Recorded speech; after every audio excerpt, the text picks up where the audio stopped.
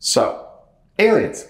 The best story I can come up with, which I think is kind of plausible, is they're here to domesticate us in the same way that we domesticated animals and we domesticated ourselves.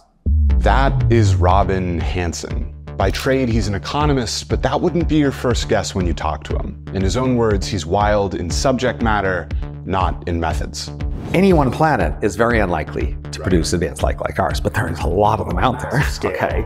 Robin cut his teeth researching artificial intelligence, Bayesian statistics, and pioneering prediction markets at Lockheed Martin, NASA, and Xanadu. Today, he's an associate professor of economics at George Mason University and a research associate at the Future of Humanity Institute at Oxford. Despite such wild ideas, the core of his work is simple: why people behave the way they do, and how they might under different scenarios. At the moment, our children tend to have half as many genes as we do, at least compared to our reference. We can either spend money on ourselves now or on our children a generation later, and therefore, since they only have half our genes, that's only worth half as much. He's the author of two thought-provoking books. The first is called The Elephant in the Brain, a book about signaling. As Robin lays it out for us, we're not being honest or fully understanding about the motives driving us in day-to-day life. The story is that your conscious mind is not the king or president of your mind, as you think it is. It's more the press secretary. Its job is to make up excuses for what you do. Evolution decided to hide some motives from you. The second is called The Age of M. M stands for emulation, and the book deals with just that. A future where, as opposed to some advanced AI, we manage to create perfect digital copies of ourselves. He studies the implications of a society with countless digital copies of people and what that means for humans. Recently, what we've done is try to write algorithms, computer software that achieves things that humans can do. Instead, in this context, we're just going to take a particular human brain and make a model of it.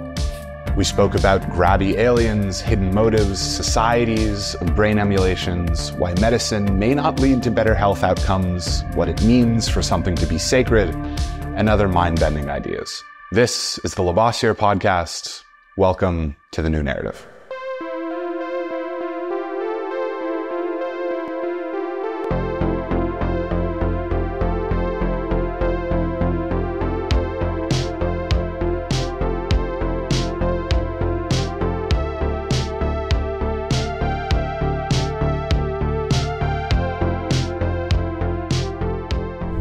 What's the best argument against the existence of intelligent life in the universe? So the simple view would be that we're the only thing for a very, very long way. Now, there's reasons to think this universe is spatially infinite, in which case there would be, eventually something out there just like this, just by random chance, but it could be a really long way, including not in the observable universe. So in order for that to make sense, we have to not look crazy early, which we kind of do. So you'd have to undercut the reasons why we look early. So let's explain why we look early.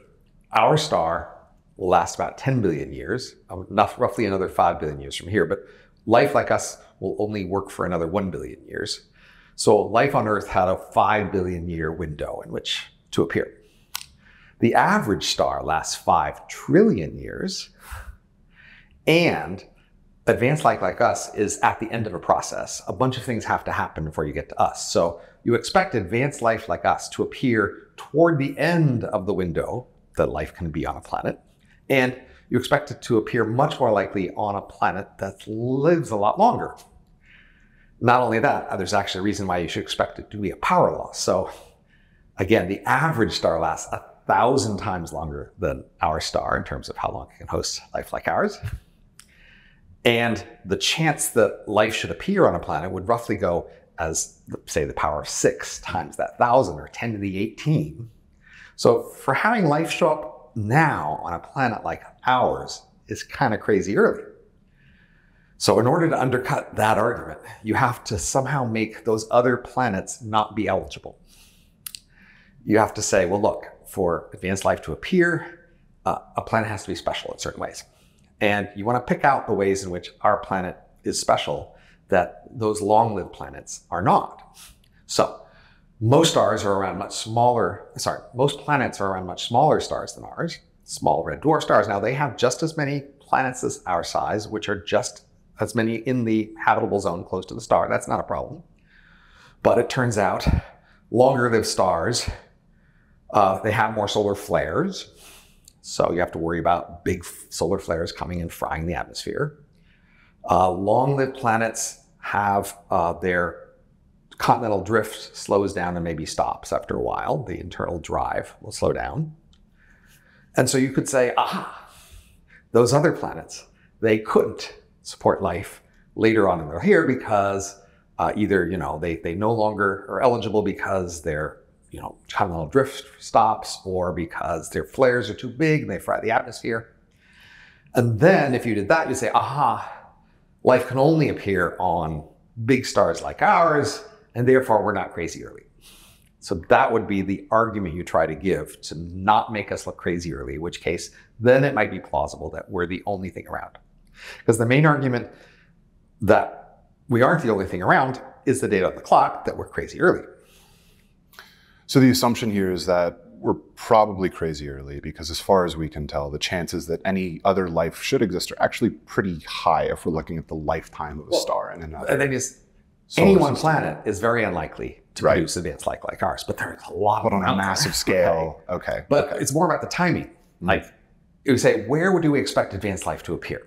And I would say the simple thing is you expect it to appear on a very long-lived planet, because that got a lot more time for all these steps to happen. More chances. Toward the end of that period. And that means we look crazy early because this is now 14 billion years into the universe. Our star is like 4.5 billion years old.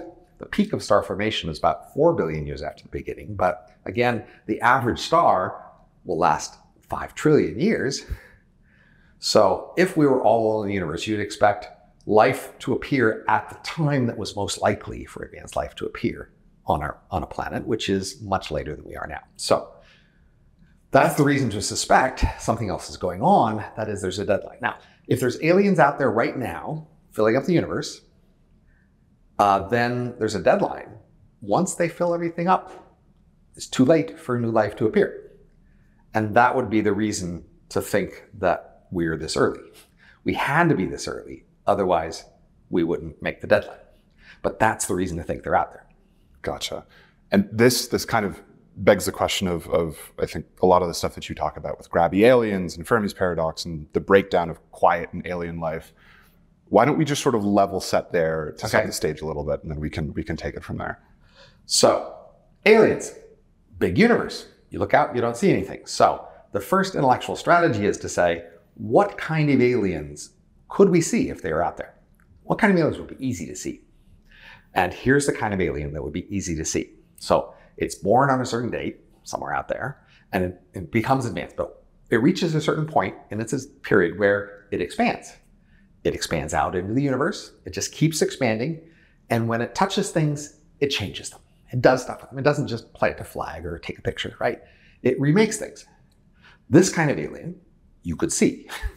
That is, if an alien civilization had started somewhere when it's expanding in a big sphere, that sphere would look different. You would look and you see, aha, that sphere is different than the other places around it because they're doing stuff. We don't know exactly what they'd be doing, but the key idea is they'd be doing something in a big way that would just make a big obvious difference. So that's the kind of alien you could see. And therefore, that's the kind of alien you can confront with our observations. The observation that we don't see them, that's the key data point. You might think, well, what does that say? It says a lot. So we have a simple model of where aliens are in space-time. It's got 3 parameters, and each of those parameters is fit to data. So that means we kind of have the values of those parameters, and that means we kind of know what the model is. So the simple model of Grabby aliens, the kind we could see, is they appear at random points in space, they appear at random points in time, but constant times of power. There's a power law dependence of when they appear in time, and we can go into why, because of the hard steps that they have to go through. And then once they appear at a certain random time, they expand at a certain speed until they meet each other. And that's the whole model. So there's 3 parameters of this model. One is the speed at which they expand, and the other is the 2 parameters of this timing model. One is a constant and one is a power. And we can get each of these parameters from data. And the answer is, the parameters are such that they appear roughly once per million galaxies. And then the power is roughly a power of 6 according to time when they appear. Our current date is like a random sample from when they appeared, so that sets the constant. And they appear then roughly once per million galaxies, and they expand at almost the speed of light, within half the factor of 2 of the speed of light. And that means if we were to soon become Grabby, we aren't yet, that'll happen in, say, at least no more than 10 million years. And then we would expand at half the speed of light, and we would meet them in roughly 1 billion years. And that's the model.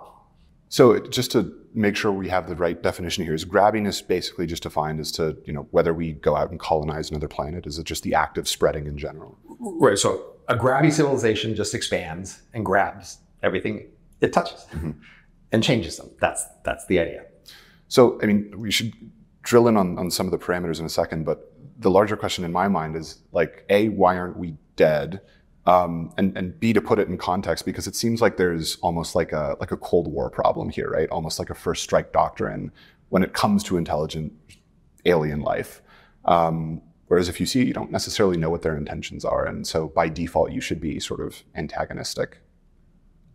So in the model I just described, they only have a chance to be antagonistic when they meet each other, when they're at the same place at the same time.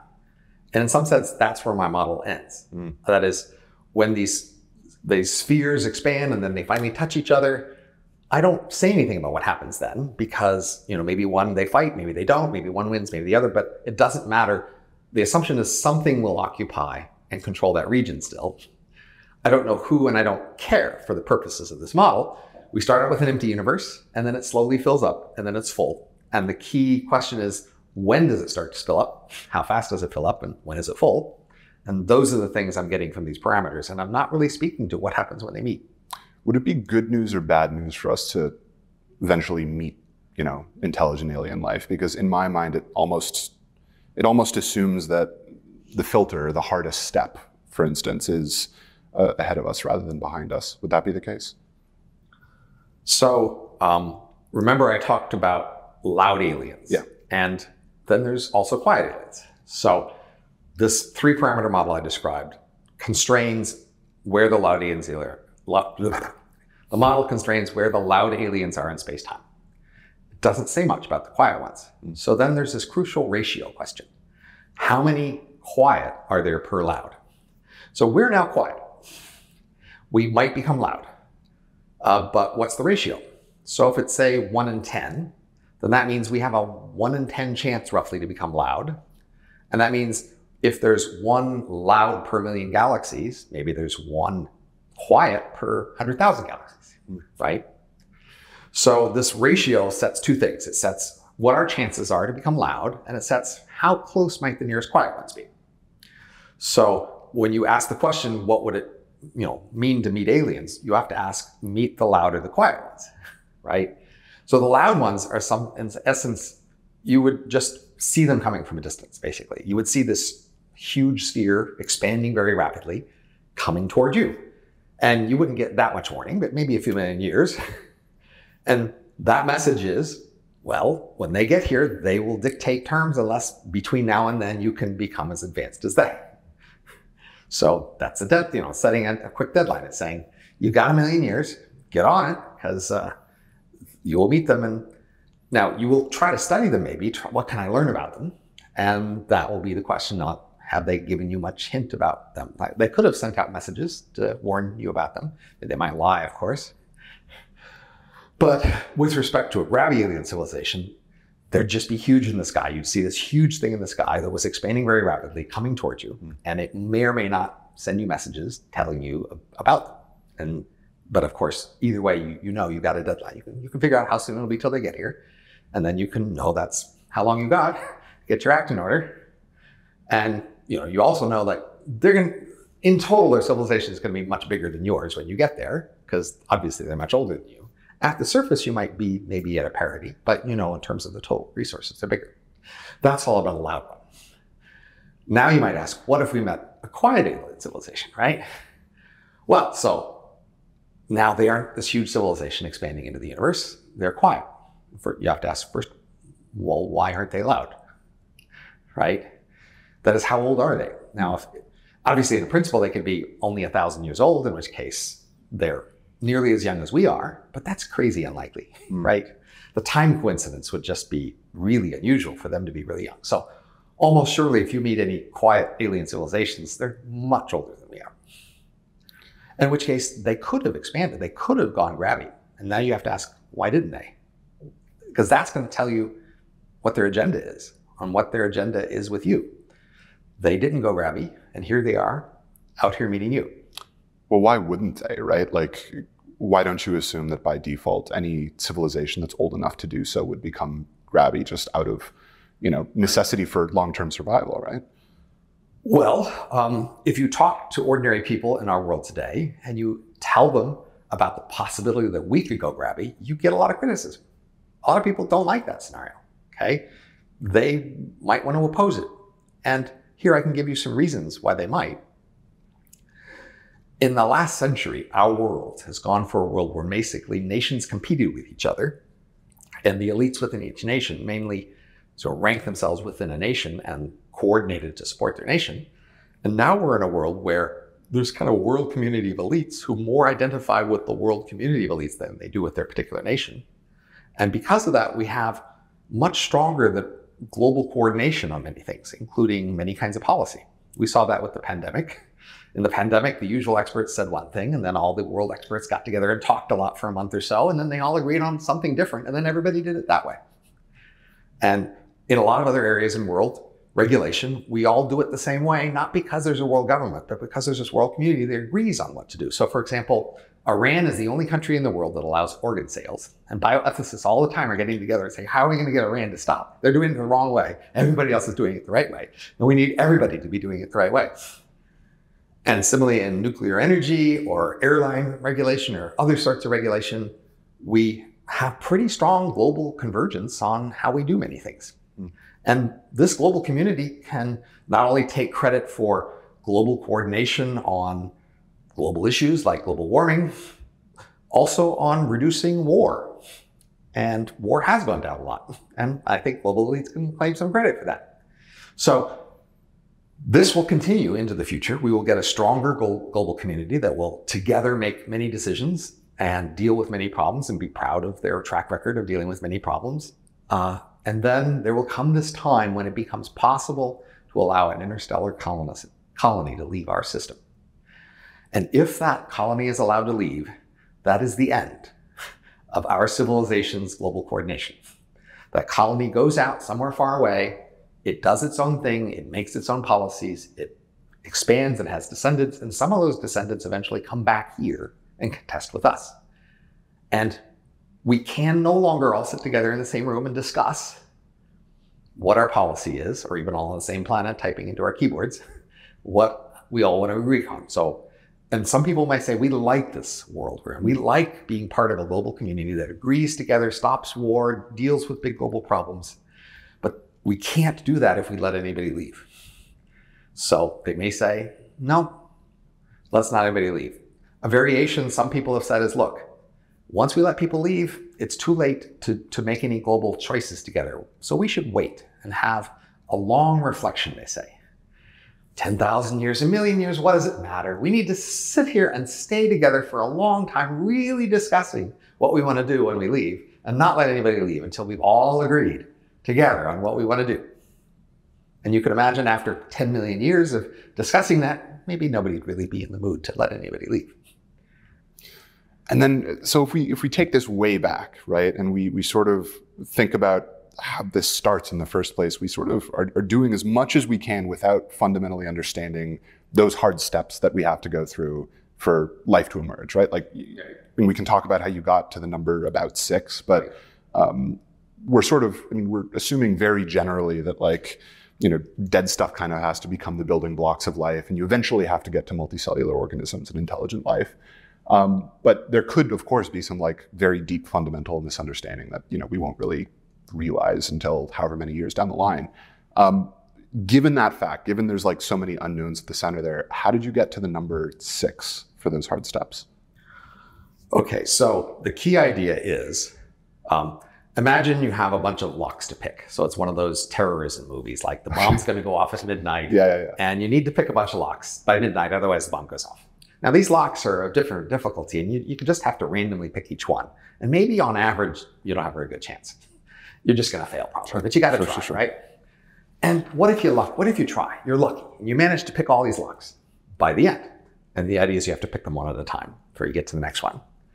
Well, we can say something interesting, which is even though these locks might have had very different difficulties in terms of some having much longer expected time than others, if it turns out that you picked all the locks by the deadline, then what you should see is roughly equal durations between the time it took to pick the locks, even though they were very difficult, and the time you have left over at the end, before the deadline, is also about the similar duration. So that's a simple statistical derivation. How do we know that the time between picking each lock is the same if these hard steps could be wildly varying in difficulty? I could show you a little, if I could draw a picture, I could show you mathematically the design. But basically, it's a corner of a high-dimensional space, and you have a plane there, and you basically, it doesn't really matter the expectation, different directions. It's an even density across this corner plane area, and so that's what sets the same duration. But the key point is, if you happen to get lucky, all the time steps will be similar. So that says that in our history, the set of time durations for each of the steps should be roughly the same, at least drawn from roughly the same distribution, as would be the time left between now and when life would no longer be possible. So we actually know how long that is now. There's roughly 1 billion years left on our planet after 4.5 billion years. And we know that the very first step would be some sort of life showing up at all. And that happened roughly 400 million years after the beginning. So we've got two numbers that should have been drawn from the same distribution, 400 million years and 1 billion. And that's where we're going to use to estimate 6. Basically, because we're saying, how many steps can you fit in with roughly that width of a duration in the whole 4.5 billion year thing. So, maybe 3 to 9 steps. It's not that precise, but it's good enough for a rough estimate. Okay, so let's take it all the way back to today. Especially over the last couple of years, this has become, I guess, more of a hot topic and just general population, including, what was it, last week? Right. Yeah. Congressional hearing. What do we think the odds are of this actually being true? So, as you may know, there's this framework of statistical analysis called Bayesian. And in a Bayesian analysis, which is kind of a standard way to analyze things, when you're trying to figure out the probability of something, you need to do 2 things. First, you need to figure out a prior. That is, what would you think if you had no evidence? What would be the chances you'd estimate? And then you have to look at a set of different hypotheses, and for each one, estimate what we call a likelihood, a fit, basically. If that hypothesis were true, how likely would this evidence be? And then what you're supposed to do is for each hypothesis, multiply the prior times the likelihood, then renormalize across all of them, and that will give you your posterior, the chance of the following outcomes. So let's just go for the weird thing. Obviously, there's UFOs. There's a different set of hypotheses to explain UFOs. One of them would be delusions and mistakes. It's just people messing up, misseeing things, being drunk, hallucinating something, right? That's hypothesis 1. Number 2, hoax. Somebody is systematically trying to make you think that there's stuff there, maybe paying people to lie, making up pictures, whatever, right? That's a second category. That could explain UFOs. A third category is, well, there really are these objects, and they really do have these amazing abilities, and they're from somewhere around here. Some secret Earth organization has making these things, and it's an amazing ability compared to what we thought people had, but somebody around here has these abilities. And the fourth hypothesis is, well, they're not from around here, and these things are real. Okay? These are the 4 categories of hypotheses. So, to do a full analysis, what we need to do is for each one, figure out a prior, say, if I had no evidence of UFOs, what would the chances I would guess of that sort of thing happening be? And then we need a likelihood. How well does the actual data we see fit that particular story? Now, I'm not an expert on all 8 of those numbers, okay? So there's 8 numbers we need here, basically. Yeah. Each one has a prior, each one has a likelihood. Yep. We need 8 numbers, and then we can get the full analysis. But I am more of an expert on some of the numbers. And so I feel like I should speak to the numbers I'm an expert on and not to the other ones. Fair enough. Okay? Now, first of all, the mistakes and delusions thing, I could say I've looked at the evidence enough to think that's not a high likelihood for some of the most extreme cases. I'm not buying that this is just an honest mistake. But the other hypotheses are still on the table, okay? Now, with respect to the hypotheses, I gotta say, well, let's see. The hoax thing, well, I mean, people do hoaxes. And say even the US government has famously had some pretty big hoaxes during wartime, and even not during wartime. So I gotta say, well, yeah, there's a decent chance that somebody could do these hoaxes. The biggest problem with that is, say, the Soviet Union apparently has a similar set of history of these things. Could the same hoax be behind the things they saw in the Soviet Union and the things they saw in the US? I mean, are they coordinating on a hoax? I mean, that's a little harder to see. Okay, even China has some reports of these things. Now, maybe they made up the reports as part of a hoax. I don't know, but okay. But still, I gotta give hoax the highest prior probability here. Like, you know. But you go, okay, yeah, but what about the hidden Earth organizations? And I go, we know enough about Earth organizations. It's really hard to see how an organization that skilled could hide that well, like for that long. That's just hard to see. I can't give that a very high prior. I can give the hope. I mean, so obviously the delusions has a really high prior, right? Yeah, people are deluded all the time. Duh. I mean, yes, of course, delusions has a really high prior. The question is, how well can it explain, say, the most extreme cases? And I go, the likelihood there just looks kind of low for the most extreme cases. Then we've got the hoax, and I go, yeah, hoax has a pretty high prior. Would this look, so the main problem with the likelihood of the hoax is this, the Soviet Union and the US also seeing the same stuff. What kind of a hoax scenario can I come up with where that plays out? And I have trouble with that, but still, honestly, I'm gonna have to say it's still pretty high as a posterior, right? Okay, yeah, there's a big hoax going on out there. Somebody wants us to believe, and we can talk about why, if you want. What would their motives be? Well, why make a big hoax like this? And then we've got the aliens thing. So I'm kind of an expert on aliens. I got this model of aliens in the universe. So it does fall to me to say, okay, what would be the prior probability, Robin, that there would be aliens out there and they would be visiting us now and they would be kind of looking the way these ones do? And I feel like, okay, I got to do that calculation. It's kind of my job. And the point is to collect the numbers along the way, to give an accounting, because I need to give a number, a prior probability for that. So I have to add assumptions, the best assumptions I can, but for each one, I got to account for how much is that costing me in the prior here. Right. And then I've got to have an answer at the end. I say, this is the most likely scenario I can come up with. This is how much it cost me in terms of the assumptions I had to make. And then that's my prior. That's what you've got to fold into the data, which I'm not an expert on, but I got to say, if it's high enough, you got to look at it, right? Okay, so first of all, we have these Grabby aliens, right? But the nearest one is 1 million galaxies away or whatever. It's like the chance that they would be right here, right now, just doesn't fit the story at all, right? So they aren't Grabby aliens. If there's UFOs, aliens nearby, they're not Grabby. Who could they be? So the best story I can come up with is panspermia siblings. I say there's a plausible story that life didn't start on Earth. It came to Earth from somewhere else. There was some planet Eden before. Maybe it was born at the peak of, say, 4 billion years after the beginning of the Big Bang. And then life evolved on that planet for a long time. And then some rock smashed into that planet, kicked up another rock off that planet. Inside that rock was life from that planet that drifted through the stars. And that rock seeded our stellar nursery. So stars are formed in nurseries where thousands of stars are formed all together at once. It does seem that our stellar nursery was unusually large, actually.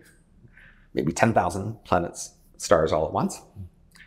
And in a stellar nursery, it's really dense. There's rocks flying back all the course. The stars are all really close to each other. So if life seeds any one of those stars, it's going to seed a lot of the rest of them because rocks are just flying around. So panspermia seeded our stellar nursery.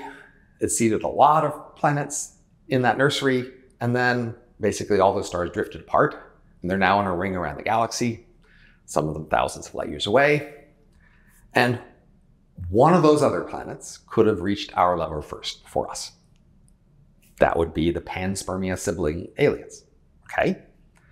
So I've got to say, okay, I've got to give you a prior 1 in 10 or 1 in 100 that panspermia siblings exist and that one of them reached our level before us.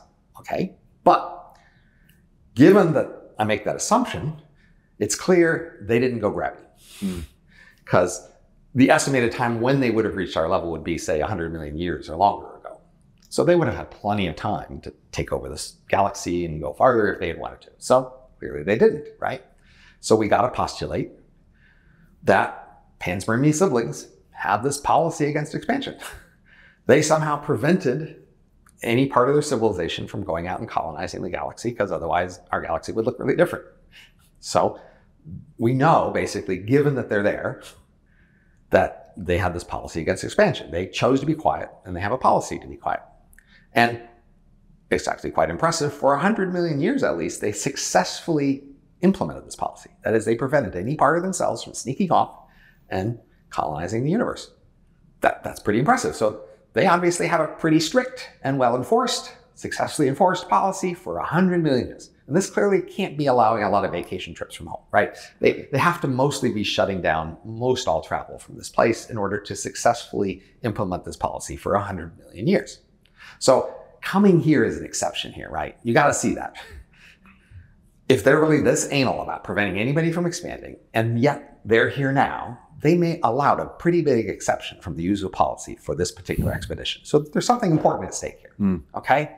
And there's the obvious thing we can see that's at stake is we're at risk of violating the rules. In a relatively short time, we could be at the level of going out and expanding. And then if we do that, we have undone the purpose of their rules, right?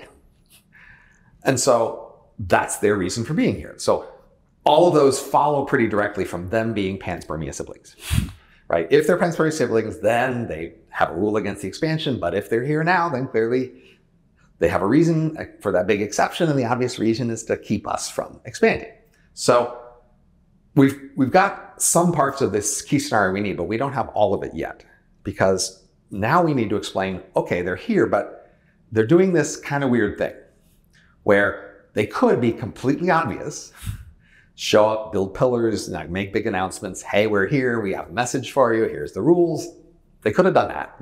Or they could have been completely invisible. 100 million years more advanced than us.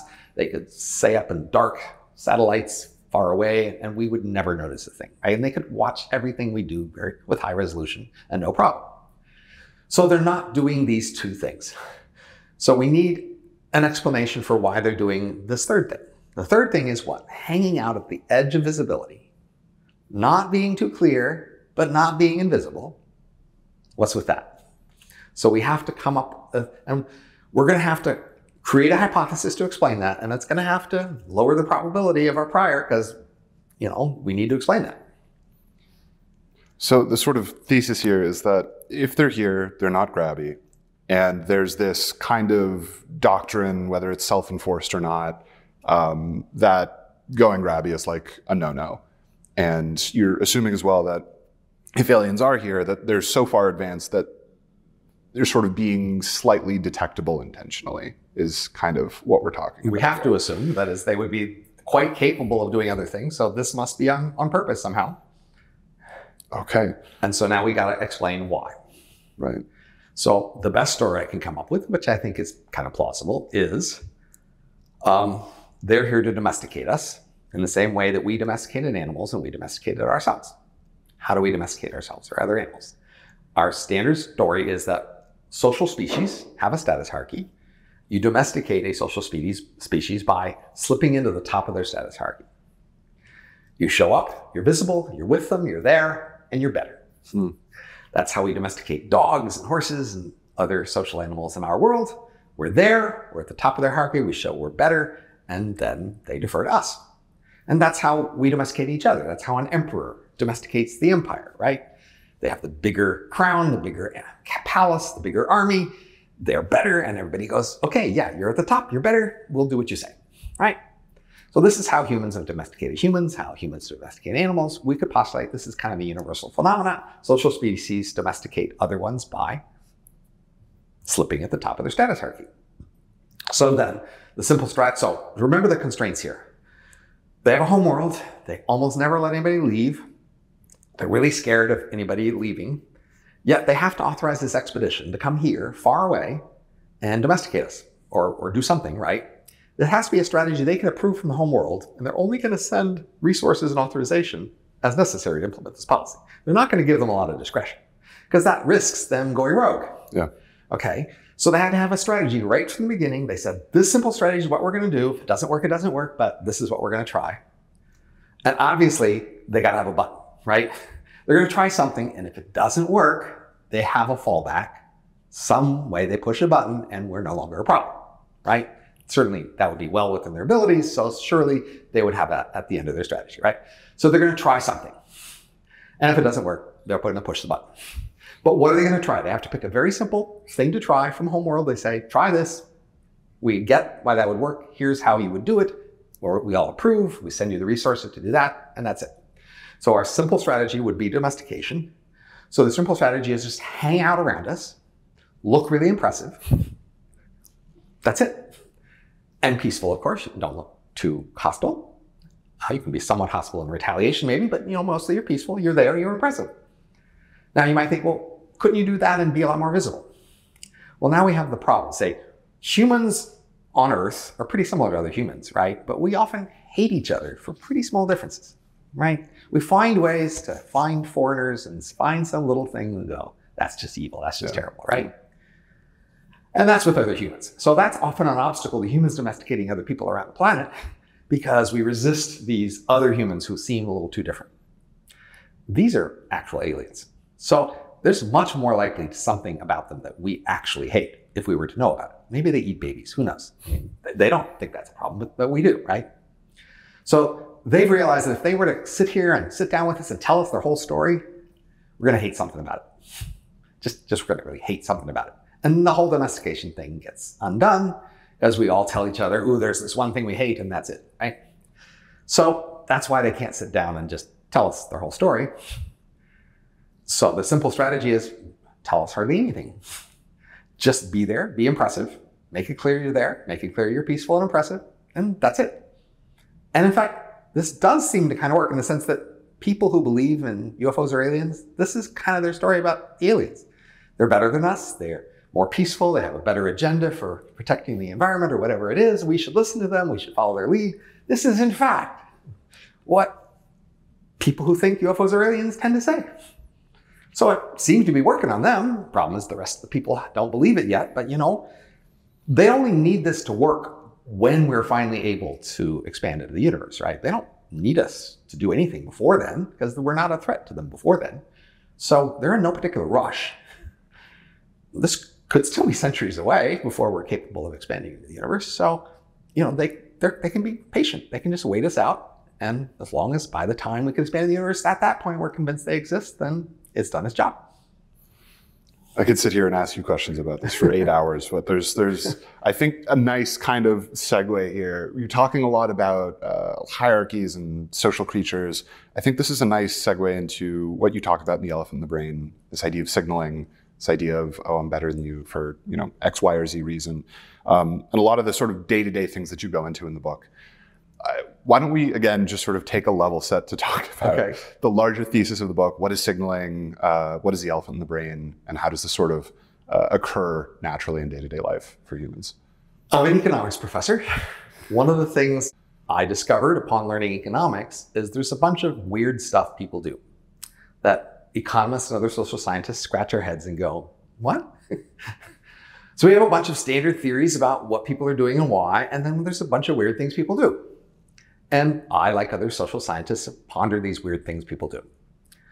And I came to realize that a simple way to make sense of a lot of what weird people do, the weird things people do, is to say, well, they're actually they have a different agenda, a different motive than you thought. And I realized once you're willing to postulate other motives for common behaviors, you can explain a lot of them a lot better.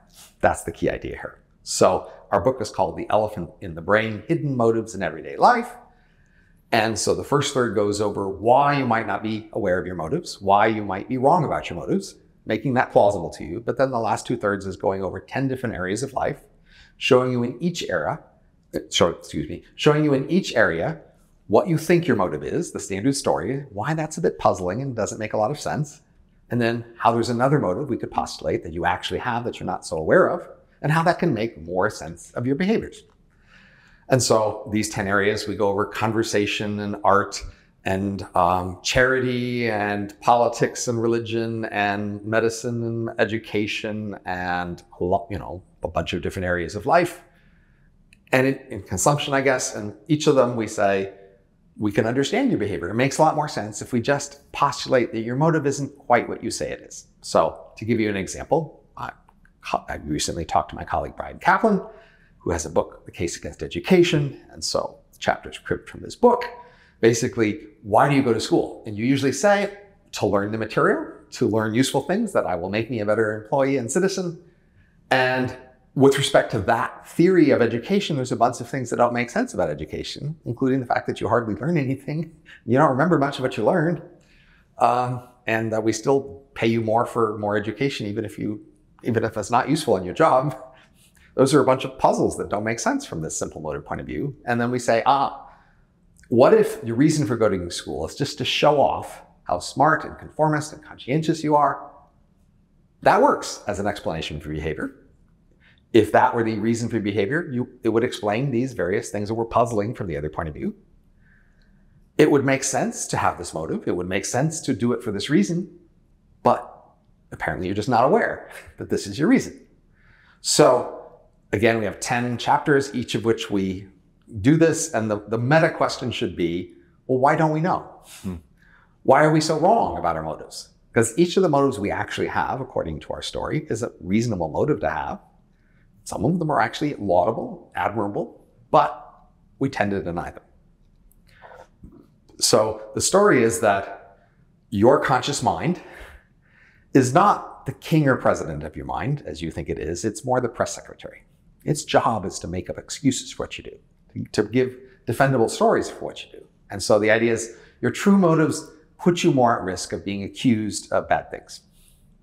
The motives that you offer instead are more defendable motives. They are more motives that it'll be harder for people to accuse you of bad things if that's your motive. So that's it. Your PR head of your mind makes up stories about why you do things to make it easier to defend you against accusations for bad things. So if we're talking about this in actually context of what you were talking about earlier, you mentioned that a lot of your job, for better or worse, is at least trying to assign a number or probability to something. When you think about human behavior in general and signaling in general, how much of human behavior do you think is signaling? How much of that do you think is conscious? How much of that do you think is subconscious, generally? So the key thing first is to notice that there are many layers of causation and explanation of behavior. So when you do something, the moment before you did it, there was some thoughts in your head. And maybe in the 5 minutes before that, there were other thoughts in your head that were related to this thing you did. So those would be more your conscious motives, the motives you're aware of. What was in your head just before you did it. But before those 5 minutes, you had a whole history. Your species had a longer history. The universe has had a longer history. A lot of causal factors have come into shaping what you were in that moment to make you inclined to do the things you did. So our book is more focused on that larger causal structure. We say, look, you go to school. Why do you go to school? And we have to be thinking, where did school come from? When did school appear? What are the social forces that shaped school and made it the way it is? The social forces that made you the sort of person inclined to go to school, that made your parents push you to go to school, that made your teachers tell you should go to school. You had a whole world around you that was pushing you to go to school, that was telling you it was a good idea, that was shaping what your expectations for it for and what things you expected to get out of it. And that whole world isn't the same as what was in your head just before you did it. So that's what we're trying to explain more fundamentally. What are these larger forces that were shaping your behavior? And if you ask, when somebody does something, it makes other people think more or less of them. How much is their larger the causal process that shapes their behavior, taking into account the fact that they will look better or worse as a result of what they do? That's what I mean by signaling. When I say behavior is signaling, I mean that the expectation about whether it would make you look better or worse was influencing the choice. It didn't have to influence it through your thoughts the moment before, but it could influence the larger expectations of the world, what people were rewarded for, what they tended to prosper if they did, what your parents feel that would be good for you, what they would push you to do, what stories they would have heard about what are successful things to do. All of those, I think, are pretty strongly influenced by wider expectations about what looks good. And so certainly in our world, people look good for going to school. People who go to school are praised and they are seen as impressive and they are seen as people you want to associate with, and you want to hire and you want to marry, etc. So when I say school is a lot about signaling, I mean that people have accounted and taken that into account a lot in choosing their habits towards school. The fact that it looks good has greatly influenced their inclination to go to school. That's what I mean by saying signaling is a big part of school. And so now I ask, what fraction of other behavior, you ask, is substantially influenced by how it makes you look? And I'm going to say an awful lot of it. Yeah, 90% maybe of what we do is substantially influenced by how it makes you look. What neighborhoods you live in, what sport hobbies you have, what books you read, how you comb your hair, what clothes you buy, what food you serve. I think if you think about it for just a moment, you realize, yeah, if you have some expectation that a certain kind of food you could serve to your friends would make you look better, and another kind of food you could serve would make you look doofy or out of it or clueless or mean, that will influence what food you serve the people around you. Yes, your expectations about how it will make you look will influence what you do. And yes, that's a big part of human behavior, is doing the things that we expect will make us look better and avoiding the things we expect will make us look worse. So we're talking about this on an individual level. What if we sort of get lots of different people together, right? Like, do you see any kind of similar behavior in organizations, companies, countries, multinationally, and as a species as a whole even? I mean, we were talking about aliens earlier. Does that change things at all? So think about the incentives to promote sports, okay? Or the arts, right? Dance, perhaps. So at an individual level, you could say, well, I want to look better, so I'm going to get into sports or dance because it'll take a lot of time that I don't have and, money that I don't have, but it'll make me look good. And we might realize, okay, that makes sense at an individual level, but at a social level, it's kind of a waste. The more we let people get into sports and dance, the more, other things won't happen. And we might think it would be a good idea to tax those things. We should be discouraging people a bit on the margin from doing all this wasteful signaling about sports and dancing. And that on a modest social level, a town level, we would want to tax sports and dance. But you think, well, our town wants to look good to the other towns, right? So we have to ask, if we subsidize instead of tax our sports, then we might win the state championship and everybody will be impressed by our town and they'll want to come to our town and marry our town and hire people from our town because they'll remember we won the state championship. So now when our town is trying to look good to other towns, you can see we're going to subsidize instead of taxing these things that are, in a sense, a collective waste. And this is going to be true for the state level too, right? Should the state subsidize sports overall for the whole state? Well, you can see how it's going to cause this race among all the towns in the state to look best. That's a bit of a waste, but don't we want our state to look well to all those other states and the rest of the nations in the world? So you can see how collective signaling usually means that instead of countering wasteful signaling at the individual level, we pile on and double down and do more.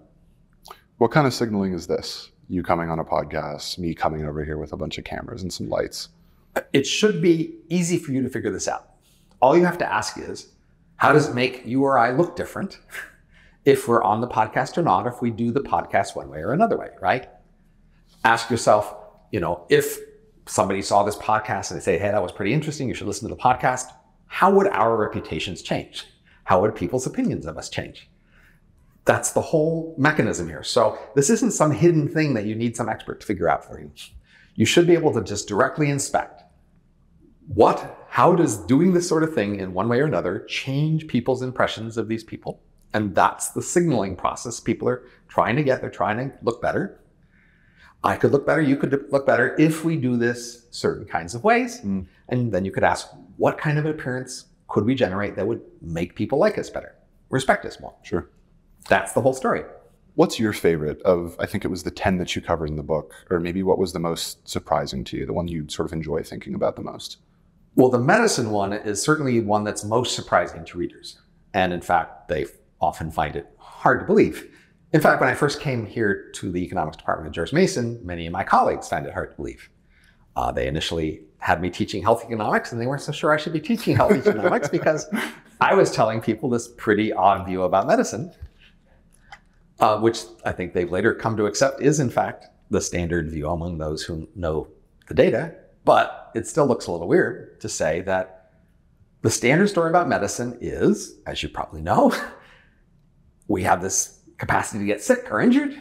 There are these specialists, doctors, who have this ability to mitigate the damages that can come from being sick or injured, but they're expensive and we need to judge their quality. So we have insurance to pay for their expense, and we have regulation to control their quality. And then we can all get the value of this medicine that helps us get less sick and injured, right?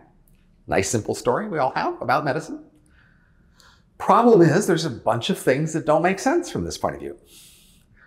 The most dramatic one is that, in fact, we have a bunch of randomized experiments where we randomly gave some people more medicine than others, and the people we gave more medicine to were not healthier.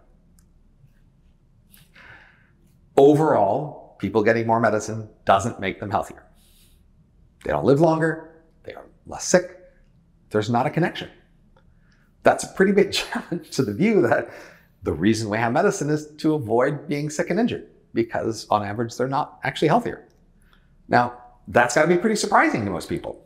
I mean, to put that in context, though, so if we're talking about, obviously, if I, get in an accident, I go to the hospital, me going to the ER is, for me individually, probably going to lead to a better outcome than if I had just sort of stayed in the car and been sitting there. Right. So if you think of medicine as composed of many different treatments, yeah, and you think some of the treatments are helpful and some of the treatments do nothing, then you'll have a puzzle and you're saying, well, if we average treatments that do nothing with treatments that are helpful, surely we'll get helpful on average. It'll just be less helpful if there's more dud treatments. And you're missing the third category. There are treatments that hurt. There are many medical treatments that hurt. I mean, in fact, a standard estimate of how many people in the USA die every year from mistakes in hospitals and doctors is 100,000. It's one of the leading causes of death. So medicine doesn't just sometimes help, sometimes not. Sometimes it hurts. And in fact, it hurts so often that on average, when you get more medicine, you're not healthier. So yes, you go to the ER with a gunshot or a car accident. That might be good, but that has to be balanced against other things they'll do that will be worse. When we think about, survival rates or general lifespan across any different country, is the US or maybe Japan having a higher, average lifespan than some other country? Do you attribute that mostly to being able to make less mistakes? Or is that more of a lifestyle thing? Lifespans have increased over the last few centuries, and rich countries tend to live longer. And there's a time trajectory, how that's happened over history. And we have a number of causal factors we could try to attribute increasing lifespans to. One would be increased medicine of different sorts, say that hurt that helps, the kind that hurts. But there's also sanitation, nutrition, accidents, even stress. These are all other causal factors that can influence health. So the first thing to know is the medical factor we know is a small effect. We look pretty carefully at that. Not only does medicine not help on average, but medicine hasn't been that big a part. It might be some part, but not a very big part of why we live longer. Now, what about these other ones? Nutrition, sanitation, say? Well, if you look at the story of when nutrition got better, like when, what times and places, or the story about when sanitation got better, these are not steady stories. These are stories where there were some pretty big improvements at particular points in time, and then other periods where it hasn't improved much. So for example, nutrition and sanitation haven't actually improved that much for the last half century in, say, the United States. We had pretty good nutrition and pretty good sanitation half a century ago. But the fact is that the rate at which lifespans have increased is best taken out in terms of what we call age-specific mortality. For each age, there's a rate at which those people die. And typically, when you're 10 years older, you die twice as much. So there's a really big age effect on mortality. But age-specific mortality has been falling over time. And that's sort of the most direct measure of health getting better. And remarkably, age-specific mortality has fallen relatively steady for a whole century. And it mostly ignores these big events we saw in medicine and sanitation and nutrition. So it's actually puzzling why we're getting, less death over time. We don't actually know. But I might attribute it best to stress. So we know that when you suffer more stressful life events, that is, you interpret as stressful, that your body has what's called a stress response, which tends to turn off your growth and immune systems temporarily, and that makes you sicker and die faster. And richer people tend to invoke the stress response less because their lives are less stressful. And that's, in my mind, a big plausible explanation for why we're living longer as we're richer, is that we invoke the stress response plans. And there's a multiplier effect for contagion there. That is, if you get healthier and then you don't catch something, then I don't catch it from you. So that would be my best guess for what's explaining this long-term steady trend in age-specific mortality, which is largely ignored big sudden shifts in medicine or sanitation or nutrition. Now, in the last decade or so, in the United States in particular, we are seeing a substantial deviation from previous trends in terms of drugs. Drug overdoses have been doubling every 10 years at a pretty steady rate for the last 50 years, and now are at such a high rate that they are cutting into our lifespans. Lifespans are no longer increasing in the US, they are decreasing substantially due to drug overdoses. So that's also not any of these other factors. What's causing drug overdoses is a hard thing, but again, it's not medicine, it's not nutrition, it's not sanitation. It's not even stress, obviously. To shift away from medicine for a minute, I'm curious on the topic of signaling, what you think about this idea of taste, right? I don't mean literal taste, but like for music, for art, for fine dining or luxury goods. Do you think that taste is a thing that actually, exists, or is this just purely a function of signaling? Signaling is real. It's not a label you give to things that aren't real. So I resist this categorization of signaling and real stuff. So the whole point of signaling is that you show a real feature that you have. Yes. If you say signaling your intelligence, it's working because you actually are smarter. And by signaling your intelligence, you're convincing people of your actual difference in intelligence. So we do signal taste, but that's because taste is real, not because it's made up, right? So I guess the real question here is when we're talking about taste, is taste as a concept real in the sense that there is inherent value to it? Or is it real in the sense that we call it taste, but in reality, it's us trying to project some kind of superiority for it? I think what you really mean to ask is how socially conditional is it? Sure. Or even socially constructed? Sure. Okay. So for example, in some places they wear some kind of clothes, in other places different kind of clothes and at different times. So there's certainly, in terms of what kind of clothes look good on people or that they will be praised, there's a degree of social conditionality, i.e. social context matters. That doesn't mean it isn't real. It just means that it depends on context, okay? It means that what people want in your clothes isn't just some objective fact about the clothes independent of context. They want you to be well matched to your context. That's part of what they want you to show in signaling your taste, not just that you have some abstract taste that could have been encoded in your genes a million years ago and would still be valid today, independent of context. They want you to show that you have taken your fundamental characteristics and matched them to the world around you and produced a taste that pays attention to both of those things. You are not only able to use your eyes and mind to look at things that are smooth and things that are elegant and things that are integrated, etc., but they also want you to be following your culture, to be part of your culture and to be aware of what your culture locally prefers. That's part of what they want from you. That is the idea is you're signaling attraction, features that will be attractive to other people, that they will want to associate with you. One of the things they want to see in you is that you aren't clueless about the world you're in. Right. Okay. They want you to not only not be clueless about the world, they like you to be very aware of the world, sensitive to it, interpreting it intelligently, well-connected, well-respected by the world. They want you to have a connection to the world you're in, and they want you to show that. And that's one of the things they're trying to get out of your signals, is to believe credible signals of your not only innate abilities that would be true anywhere, but your local abilities that are true in this particular world, and that make you a good match for this world you're in. So in examining any of these like facets of life with a microscope, and sort of uncovering these hidden truths and like sort of the day-to-day behaviors of people, I'm curious to hear, is this like hyper-rationality actually not a net positive in society? Is signaling not necessarily something that, fortunately or unfortunately, is necessary for human civilization to actually exist and function well day to day? So we economists think in terms of the concept of game theoretic equilibria. That is, in a game theoretic equilibria, each person is looking at everything they know and all the options they have, and they're taking their best action given the goals they have and the information and the options available to them.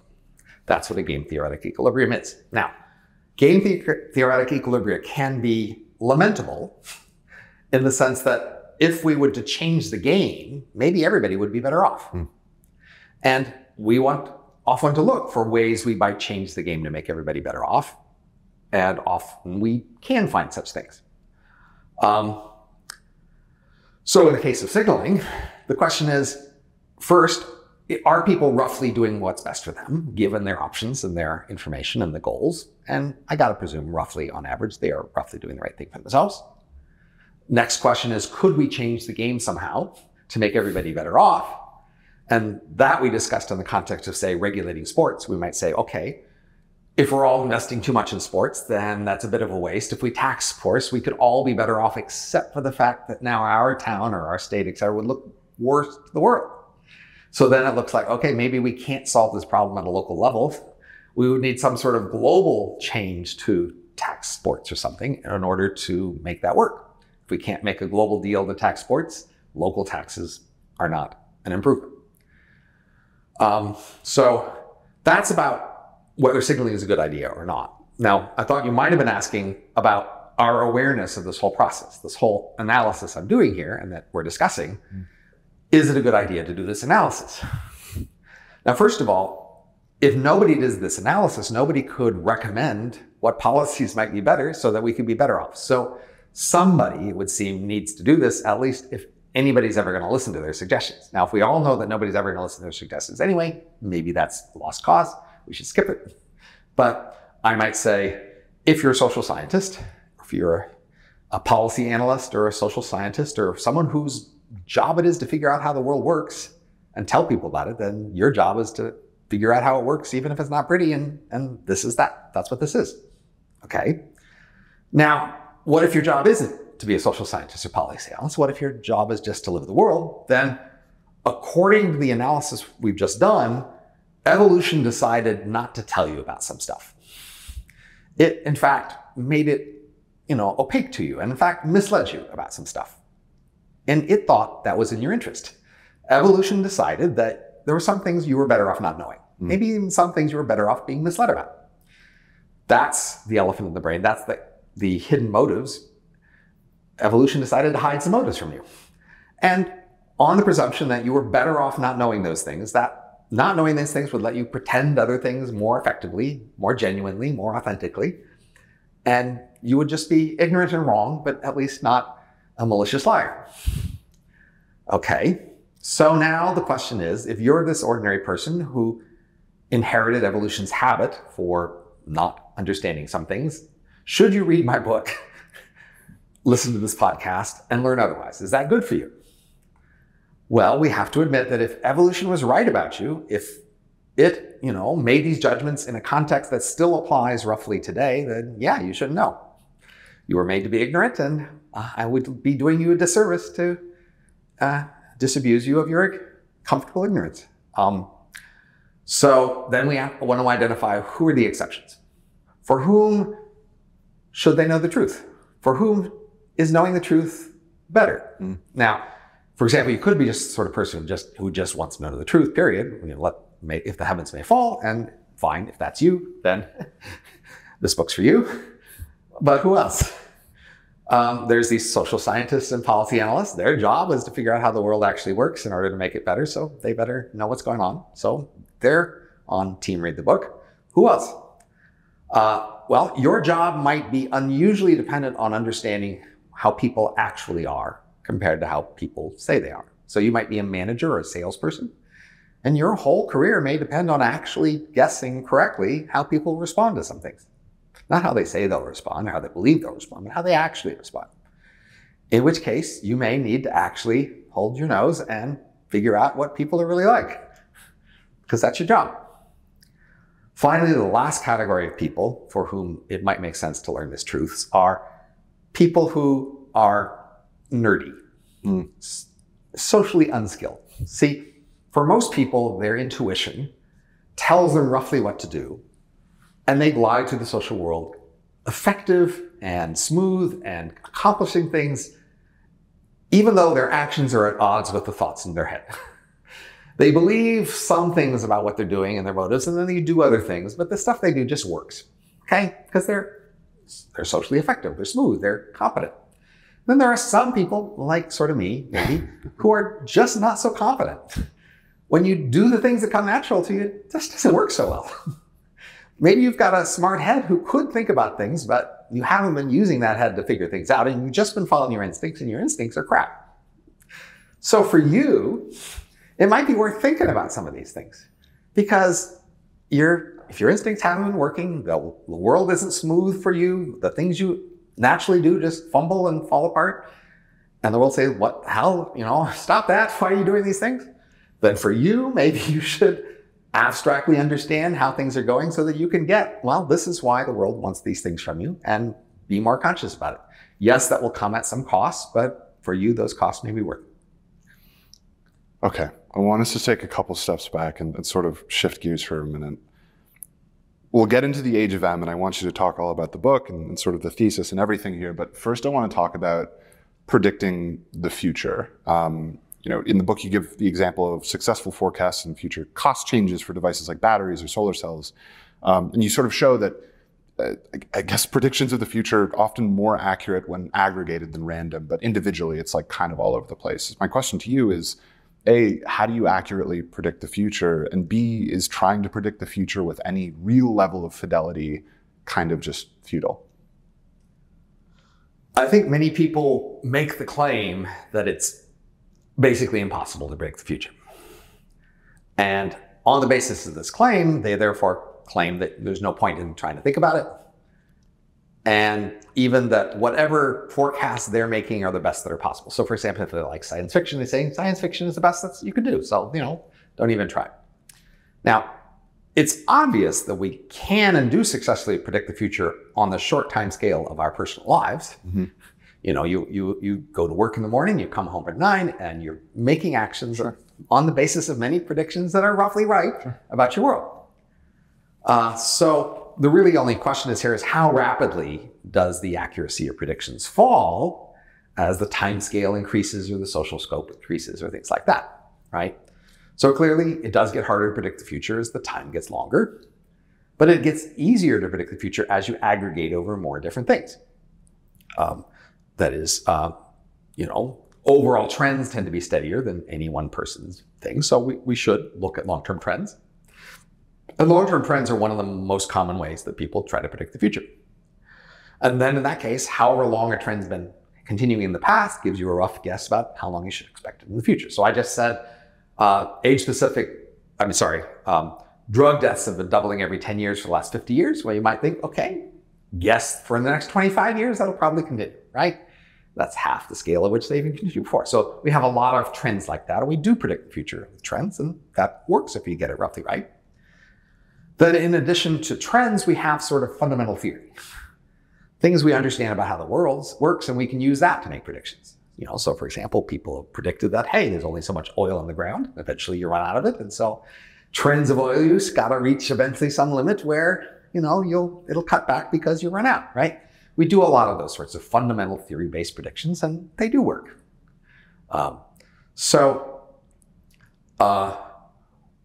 One kind of futurism that is popular is a tech-based future, where people just try to guess which techs will show up eventually, right? And that actually has succeeded. People have roughly guessed, say, that cell phones would show up, or electric planes will show up, or self-driving cars, or et cetera. People have not only looked at trends, but basic possibilities of technology, and they say, see, this possibility will eventually appear. These parts all have to get cheap enough, and then that thing will show up. And I've known a great many successful predictions of that form. It's hard to predict exactly when they'll show up, but easier to predict. Well, eventually, sure, there'll be cell phones. You just have to wait till the electronics get small enough, cheap enough, and then people will be able to do that sort of thing, right? The kind of prediction that I'm doing in my book, The Age of M, is where you take a particular technology prediction and then you try to predict its social consequences. So that's not really going to be trend-based because the technology hasn't shown up. That has to be more theory-based. It has to be based on our understanding of how society works. I think that has often worked. People have often been able to predict social changes from technologies. There's just a question of how far you can go with that. So people have tended to say, well, you can make some modest short-term predictions about the consequences of technologies, but the farther you get away, the harder it's going to be and quickly you run out. Okay? So my book, The Age of M, was trying to prove you could go farther. So I took a very particular technology that's been long forecast as something that will come. I do believe it will come. And then tried to ask how many predictions could I make about what the world with that technology would be like. And my attempt was to give you so many predictions that I would change your mind about how many predictions are possible. So I basically describe how this one technology, which is very potent and very influential, would radically change society. And yet I could tell you a great many details about that new society, trying to overcome the story that, well, once things change a substantial amount, who knows what could possibly happen. I'm trying to disprove that. I'm saying, no, we can figure out what could possibly happen. And I'm not telling you we can predict everything about the future indefinitely. I'm telling you we can do better than you thought. So why don't we talk about the technology in context, right? I guess this is another level setting moment where we can talk about the thesis of the book and what you're actually talking about to begin with. But what's sort of the elevator pitch here? So I've been around futurism and futurists and science fiction for a long time. And a technology that people have for many, many decades foreseen and tried to discuss is something called brain emulation. It is a route to human-level artificial intelligence that's different from the main route that's been taken for the last few decades. Recently, what we've done is try to write algorithms and computer software that achieves things that humans can do. Instead, in this context, we're just going to take a particular human brain and make a model of it. So we know humans have human-level intelligence. We know humans have a computer in their head, which is their brain. And the idea is if we just figure out how that computer works at a small scale level well enough, then you can just make a copy that works the same, and then that will be a human-level artificial machine. So in your brain are cells, and the cells send each other signals, and they send them through axons, connections between the cells. And so when somebody hits you on the back and your mouth yells, then there's this whole path of signals come on your back, signals go up to your brain, they go through all sorts of one signal sent to a cell, sent to another cell, etc. And then eventually it sends a signal to your mouth, and then you yell. Right. That's how your brain works. So it's all captured in these local dependencies where, say, one cell gets some signals in, changes some internal state, and sends some signals out. If you can find out how to model each cell and how it does that, put it all together, you've got to model the whole thing. So the concept of a brain emulation is you take a particular human brain and you scan it to see where all the cells are connected to what, including what type each cell is. And then you need a computer model of how each type of cell takes signals in, changes states, and signals out. You have good enough models for all the cells. You have a good enough scan of the whole brain. Then kind of by definition, if we put this whole thing together, it will have the same input-output behavior as you. So we poke it in the back and it yells, okay? And if we do a good enough job, it would do exactly the same things you would in the same situation. And that's what a brain emulation is. And so I can postulate eventually this would be possible, eventually this will be cheap, and then I can say, how will the world change if this were cheap? And the key point is, it will act just like you would, so we know a lot about it. This isn't some strange alien creature. We know a lot about humans and how they respond to circumstances, so we can use all that to predict how these things behave. These things will behave different than humans only because they live in a different world. But we already have ways to reason about how humans live and behave differently when they're in different worlds. And so we use all of that to predict how these things behave. So without, saying exactly when brain emulation might happen, it does seem like the very premise of the book sort of deals with these competing timelines, right? One where we engineer intelligence or engineer something that can, or we replicate our own intelligence and can kind of wield it digitally. That being said, you seem, at least as far as I can tell, pretty skeptical of any kind of intelligence explosion or AGI killing us all. Why do you think that brain emulation might happen before we reach any kind of AGI? So first of all, just notice that there are many different future scenarios. Of course. And we should just analyze a lot of them. And you might say, is it worth having 100 books in the future? And you might say, well, yeah, then it would be worth having a book on a scenario that had a 1% chance, right? So the threshold here is low for justifying the book. I don't need to have a high confidence that this particular scenario plays out to be worth doing, because we should just have books on a whole bunch of different scenarios, right? So I would say this meets that standard. Now, so what exactly is the standard here? Well, you want to say, look, there are many ways we could create human-level artificial intelligence, and this is one way. Now, if we achieve human-level artificial intelligence some other way, then there's the question of, when this finally becomes possible, how much do people want to pay humans anyway? So this is most directly a substitute for humans. Right. Humans initially do jobs, and now these brain emulations can do the jobs. If humans are no longer doing any jobs, then the brain emulations may also not find very much demand. Although it's possible because they're cheaper. So let's think about all the different things humans do. For each one of them, we could also imagine, you can say how expensive it is to get a human to do that. And we imagine how expensive it will be to get a machine to do that, right? So clearly for pretty much all the things humans are doing now, it's more expensive to have a machine do that than it is the human doing it, because that's what we're doing. But it might be close on some of them, right? And then over time, as computers get cheaper compared to humans, then we switch on some of them. Now we have a machine do it because a human is too expensive, right? And so when we get to the possibility of making brain emulations, there'll be a sudden, say, decline in the cost of using an emulation compared to humans. So it might switch back at a point. We might say, have a human doing something and now have a regular AI do it. But now when the M show up, you can say, oh, let's have that do it because it's cheaper, right? But still the fundamental thing is, if we're at a point in time where humans are just much more expensive way to do anything than machines are, then the emulations just may not be very tempting. I'll say, fine, they're cheaper, but they're still not enough cheaper, right? So in order to make the age of M a plausible analysis, we'll want to be considering scenarios, or at least there are at least many humans still working at the time when the M show up. And I think I could see a lot of probability for a lot of scenarios like that. I don't need to think to be very confident. I just need to think there's a substantial chance that when this technology shows up, there'll still be a lot of things humans are doing. So now, basically, how fast will other kinds of machines do jobs? In the past, we've had a relatively steady replacement. So over the last century or two, we've had a relatively steady rate at which humans doing a task are replaced by machines doing the task.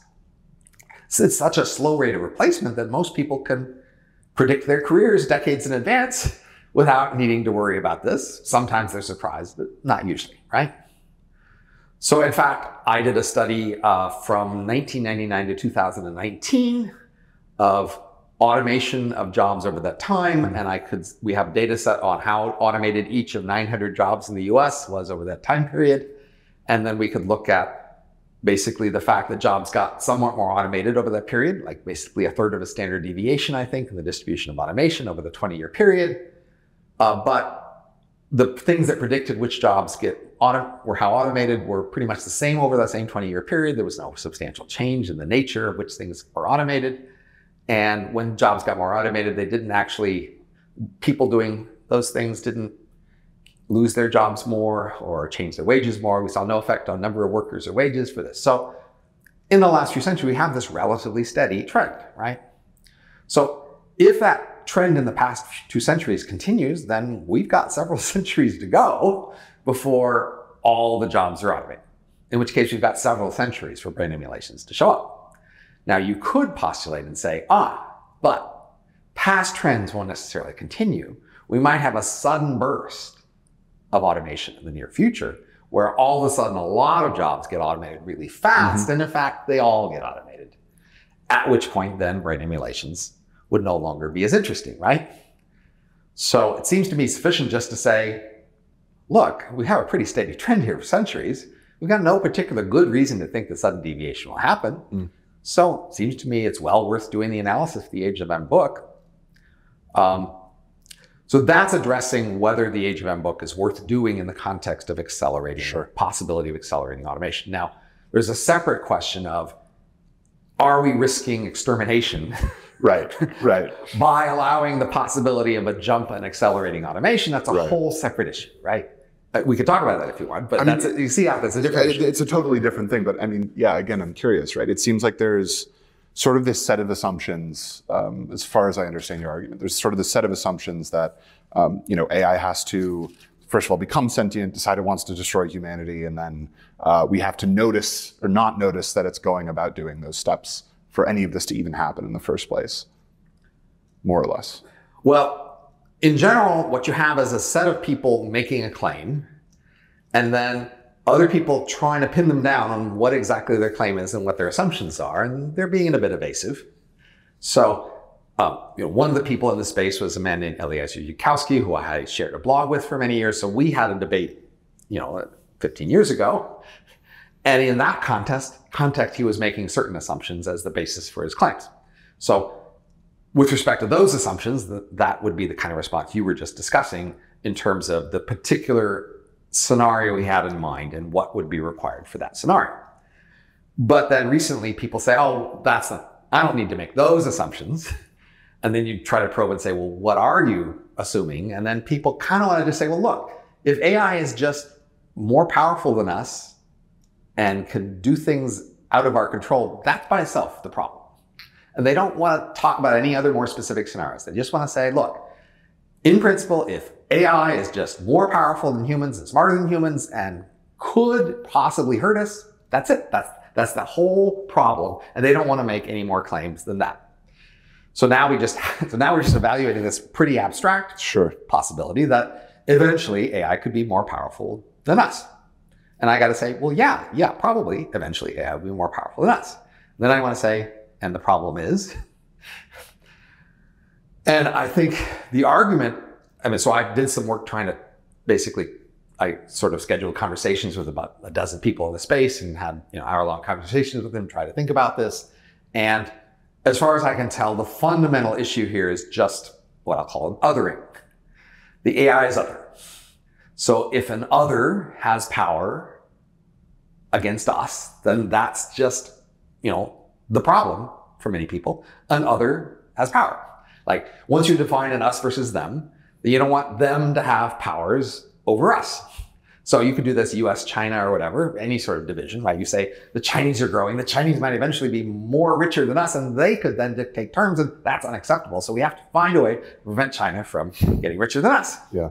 Okay, if you just define it at that abstract level, any other gaining powers, then that's a pretty stark division. Now, sometimes that makes sense for a rival, but I want to make the key distinction between a descendant and a rival.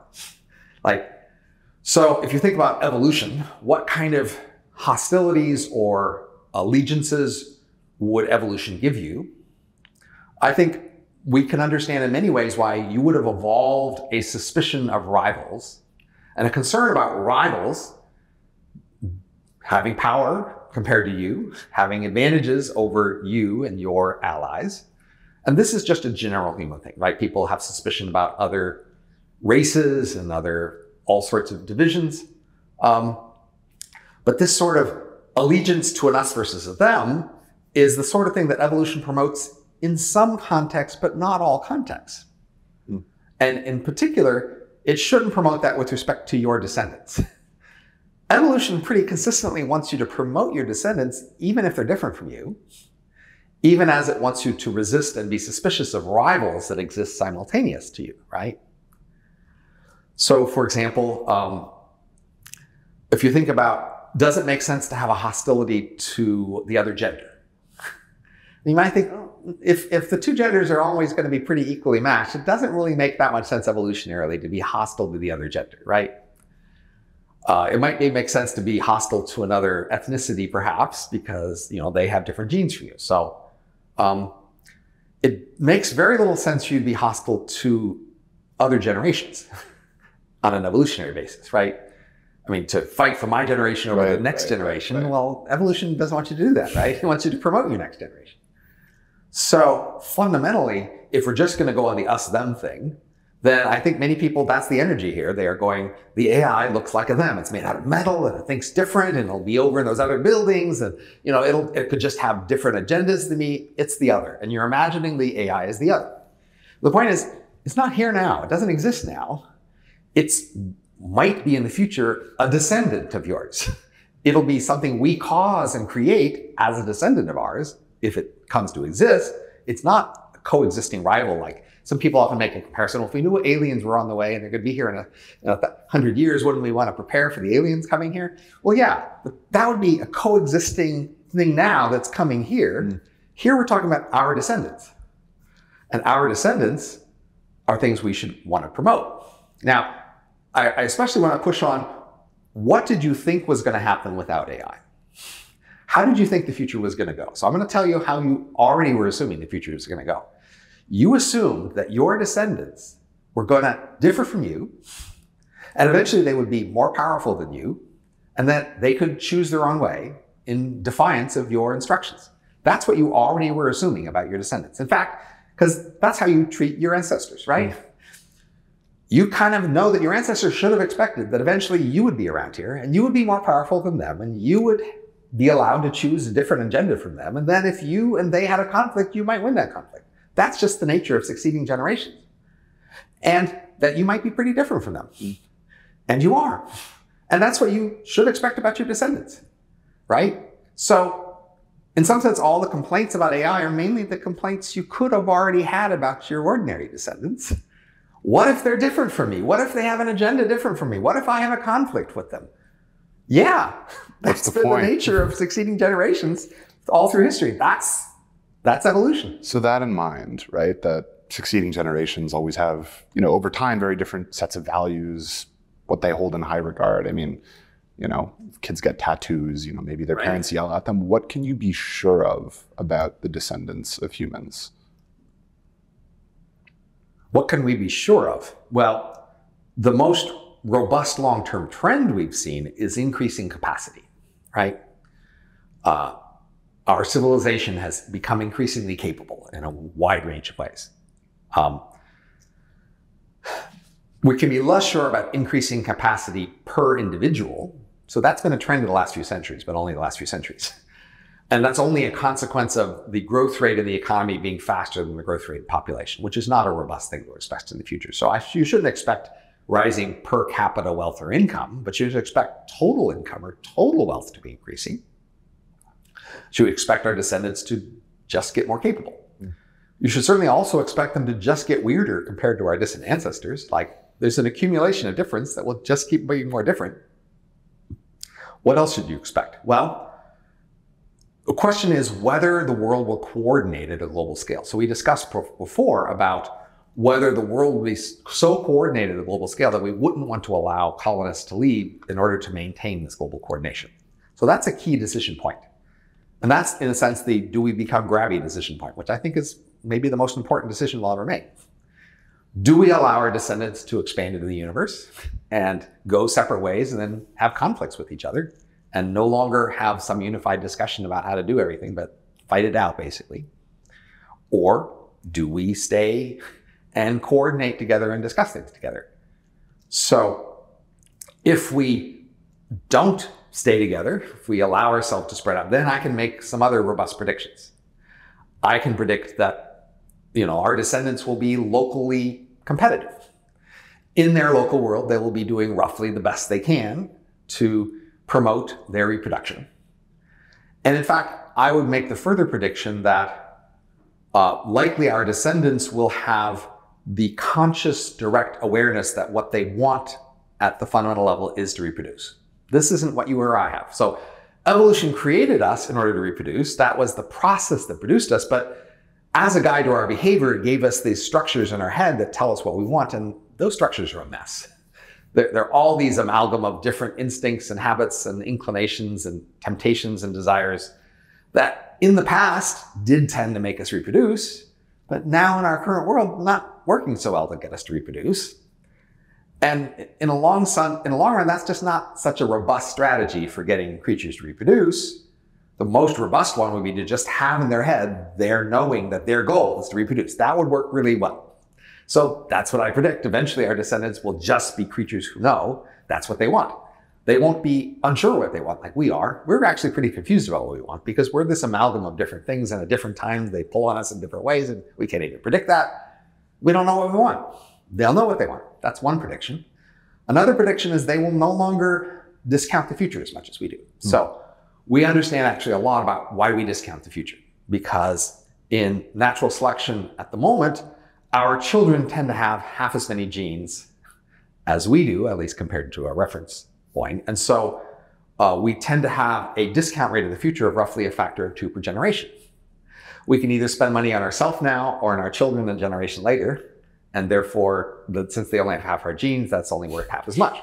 So we now discount the future. And this is a big reason why we are neglecting the future. But for asexually selected creatures, we have a lot of analysis that says they won't discount the future. And so they would discount risk in a certain way, actually in a logarithmic way. So we understand why evolution would produce risk aversion, but that's different than discounting the future. And so we can see how our descendants would probably not discount the future, which means there'll come a point where people actually think about the long run future and actually take actions based on that. And suddenly we will no longer have the problem of risking doing terrible things to ourselves because we're just not thinking about the future. So that's basically a reasonable complaint people have right now. People who think about the future say, look, there's these things coming and they could be really bad, but you're hardly doing anything about it. You can't even pay attention to this. You can't be moved even to care about something that happens a little bit in the future. Isn't this like we're driving fast through the dark landscape blind? Shouldn't we turn on some headlights and look ahead, right? But so in the future, we will turn on the headlights. We will look ahead because we will care about the future. So, I mean, we're sort of still in the topic of values and future generations and sort of how we change how we think about things. I want to bring this back to a point you were sort of briefly touching on in the Age of M. So, I mean, huge implications here, right? Suppose we have 1,000 Robin Hansons working away in cyberspace. In your mind, does this change how we constitute consciousness, how we constitute life, what constitutes death? I mean, presumably if you're toiling away in cyberspace and you're finished whatever work it was that you were supposed to do, does ending a process like that constitute the end of a life? So you mentioned life and death and consciousness. Consciousness is the sort of thing it's really hard to say much about because in a literal sense, we know almost nothing about it. Fair enough. Okay. So just but life and forget, death, we know a lot about. We know a lot about life and death. Yeah. So in the Age of M, I analyze how they will change attitudes toward life and death. So the key point in Age of M is this is a competitive world. So this is a world where there are many different clans of individuals, many different companies, cities who are competing with each other. And they're also pretty poor. This is a world of subsistence wealth. And so the competitive assumption works well for a poor world where many things are competing. So I basically analyze changes in terms of competition. I say, what would be the most competitive stance? And I can do that about life and death as well. So for example, brain emulations can make copies of themselves relatively easy, but how often should they? Well, there's one strategy that's pretty attractive, which is we need rest, right? We need rest at the end of the day, on the weekend, even coffee breaks during the day, and that makes us more productive. So, an ordinary human life, you're working during the day and then you rest at night and then you start working the next day. But there's an attraction for an M, which is to, at the beginning of the workday, make many copies of the well-rested M, have them work for a workday, and then only have a few copies go on to the next day, because then you don't have to pay so much for their rest between the days. And I call these stubs, that is, these short-term copies that don't last very long, stubs. So there's going to be a very strong competitive temptation to, at the beginning of the day, make many copies who work through the day, and then have one or just a few copies who go on to the next day. So that's a way in which, now these short-term copies at the end of the day, they could say to themselves, I'm about to die. At the beginning of the day, they could say, I only have a few hours to live. This is terrible, right? They could have a very death-averse attitude toward that stance, in which case they wouldn't do it. They wouldn't let themselves do it. But then they'd be outcompeted by the ones who are more blasé about it, who think, no, this is just me continuing another way. So I predict with some confidence that the most common M's will be blasé about this. They won't see a stub as dying. They will just see it as another part of themselves they don't remember as well. So an analogy might be, let's say you go to a party where you take a drug at the beginning of the party. That means you don't remember that party the next day. I hear some people do this. Like sometimes people go to parties and they don't remember it the next day. Now, toward the end of this party, do you say to yourself, I'm about to die. I became the separate person at the beginning of the party. And now this other person tomorrow, they won't remember me. So that's not me. I'm about to die. I hate this, right? You could think that, but you probably don't. You probably do think, I will continue tomorrow. I just won't remember what I did here tonight. But now you're identifying with that future person. So that's the same way for these stubs. They could also see their other selves the same way. They could say, well, there was this mainline copy. It'll go on to the next I. That's me. I'm the sideline. I will end now, but the larger I will continue. I predict they will have that attitude, not because it's philosophically correct. It's just the attitude that makes them more competitive in this world. So I can use that sort of analysis to make many predictions about their attitudes toward life and death. And so basically, with respect to short-term copies, they're much more blasé about that. They don't see that as death. They see that as a part of themselves they don't remember so well. But you already know there's many parts of your life you don't remember so well, right? Are those parts of you dead? You could think of them that way, but you don't. And they're probably functional, right? So that's the story here, is to analyze what attitudes toward life and death would succeed under competitive pressures. And I can say a lot about that in this world. I think that, when we're talking about any of this, it's at the end of the day, I'm curious how you think about timescales, because whether we're talking about brain emulation in the age of M, or whether we're talking about artificial general intelligence, the implications of being able to make 1 million copies of you working away on some task or some kind of intelligence explosion, whether or not we believe in that, it's actually kind of a microscopic study because so much happens so quickly. How do you think about economic inequality for anybody who isn't an immediate adopter of the age of M or of the AGI? Well, so in this scenario, we can track many kinds of inequality and see what they happen. So again, remember the basic starting analysis framework is I'm trying to predict what's likely to happen, whether I like it or not, whether you like it or not. Yeah. Once we figure out the baseline scenario, then we can ask, what do we like, what don't we like? And then we could try to think about how to influence the scenario and move it a bit, knowing that it's probably hard to move it a lot.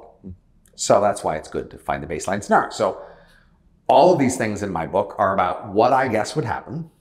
Now, when I look at the whole book, I think that's not such a bad world. It's pretty different than our world. It's not so bad, but other people go, that's hell, that's terrible. So those people should be more motivated to figure out how to change it, perhaps, or to prevent it if they just think no version is any good. So that's a prelude to saying, I'm about to tell you about inequality. I'm not recommending this per se, but it might be hard to change. Let's figure it out.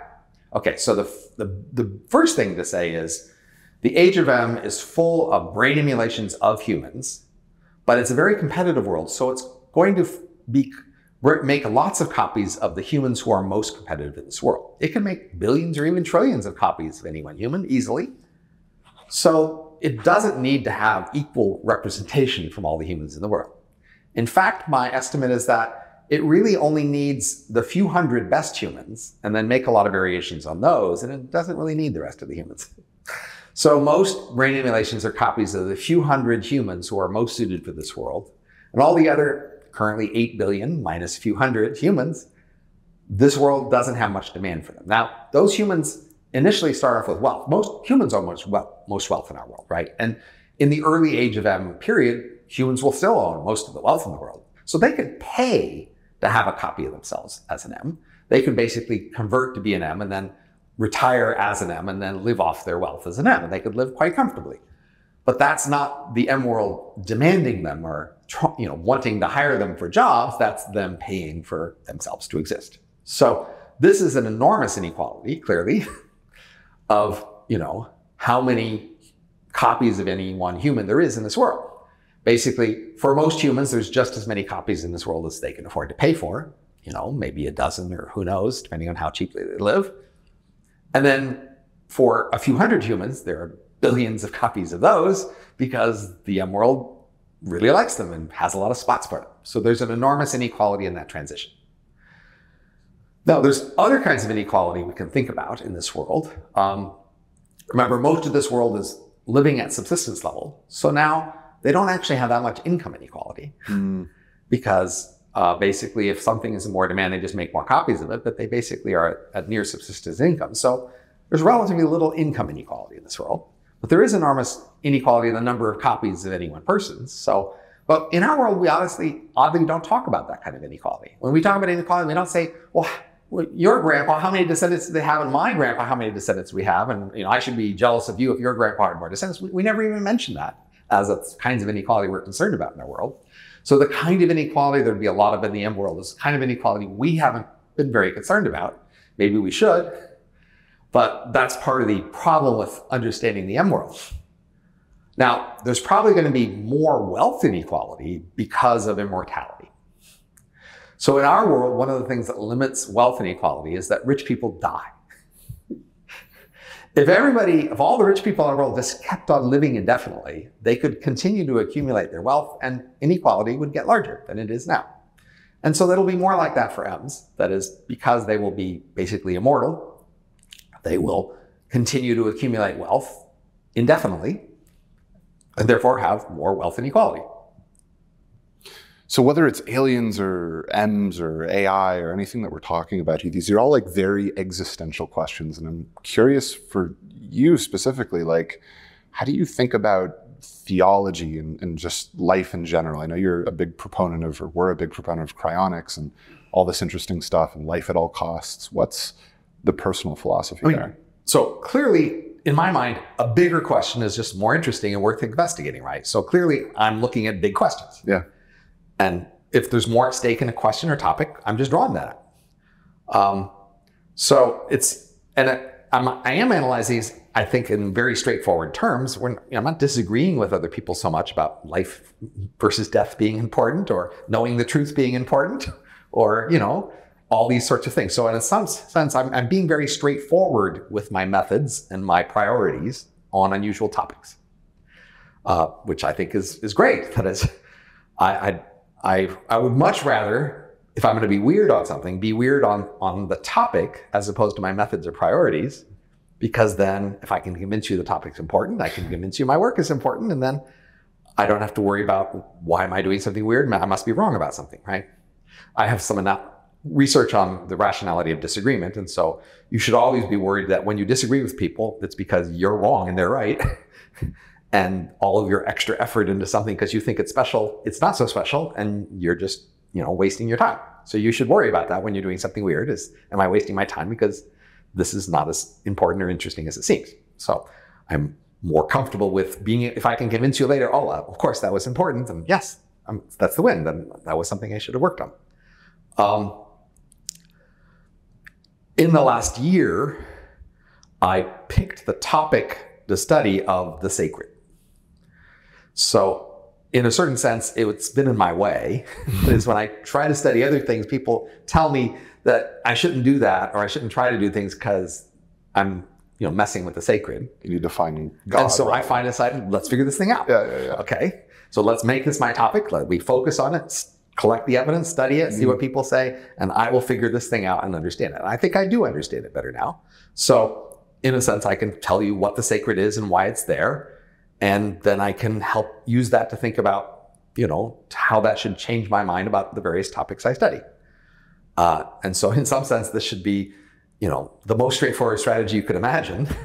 If you say, you might say, look, you're doing all these big things, but you're not talking about it in a very sacred way, Robin. Well, what is it about that? Do you not like the sacred? Do you not think anything is sacred? Because that might be the tone of your question here, Robin. You're doing all these big things, but how come you're not talking about it in the way people would talk about big things? Because they would talk about really big, important things in a sort of other way, right? They'd be reverential. And, Sure. And sort of general, and they would, pause, and they would look deep in your eyes, and they would talk about their emotions. And so I'm not doing that. To your point earlier, God just seems like the elephant in the room here, right? So the sacred gets me a long way to God. So my analysis, theoretical analysis, starts with this guy named Durkheim, who was a founder of the field of sociology, wrote about it a little over a century ago. His story, which I think is roughly right, is that the fundamental thing in religion is the sacred. That is, religion is a way the sacred comes out, but it's not the only way the sacred comes out in our life. It's the thing that's really going on. And religion is just a thing we do to deal with the sacred. And then God is a thing that religion does. So in some sense, we could talk about God, but we might talk about religion causing God, or we might talk about the sacred causing religion. So in some sense, I'm going more fundamental here, talking about the sacred, right? Because that's the core. That's where all these other things come from. Okay. So then, again, the challenge is, what is the sacred? So Durkheim said, the sacred is groups of people wanting to bond together and having the strategy of bonding together over a thing they see the same as sacred. So the key idea might be, say you and I are a group of people, we're a team, and we're going to go fight those guys, and we're going to be loyal to each other. But there's going to be times in which I betray you, you betray me. We have all these things that could break us up, right? And the idea is, if all we are is loyal to each other, we are more easily broken up than if we love the sacred tree, okay? If nobody else gets why that's the sacred tree, but you get it and I get it, that bonds us together. And the more we really understand each other as you and I see the tree as sacred, and you and I get it, nobody else gets that, that bonds us together in a way that will overcome your betraying me sometimes. You betrayed me, but you're the only one who gets the sacred tree, Right. Okay? And that's really important. The tree is really important. Right. And so you're really important, even if you betray me, because the tree is really important and you and I see it the same. That's the idea, that groups of people can be bonded more deeply and strongly together by a shared view of something sacred. So this is the elephant in the brain in the way, right? Like religion being less about God, more about social cohesion. Right, exactly. Okay. And we have a chapter on religion in the book, of course. But this is the key idea of the sacred, but this is more general than God. So what I did for my analysis is I collected 68 correlates that people said tend to go along with sacred. And so then the strategy is to explain these correlates, to make sense of why all these things correlate with each other. Can you give an example of like a correlate? Sure. So I bundle the correlates together into 7 themes, and I can describe those themes. So one thing is, we value the sacred. There are many ways we value the sacred. We sacrifice for it, etc. Another is that we want to show that we value the sacred. Not just value, we want to show each other we value the sacred. A third is that we bind together via our shared sense of the sacred. But in addition, so those are 3, we've got 4 more. One is that we tend to want to separate the sacred from other things. We want to have a clear distinction between sacred and profane things and not mix them up and not put them together. Another is that we idealize the sacred. Sacred things are more perfect, less flawed. They are just better in many ways. And then we have this norm of feeling and not thinking the sacred, not calculating the sacred. On sacred topics, we are to sort of just feel it and emotionally get it without calculating it. And so that's another norm of the sacred.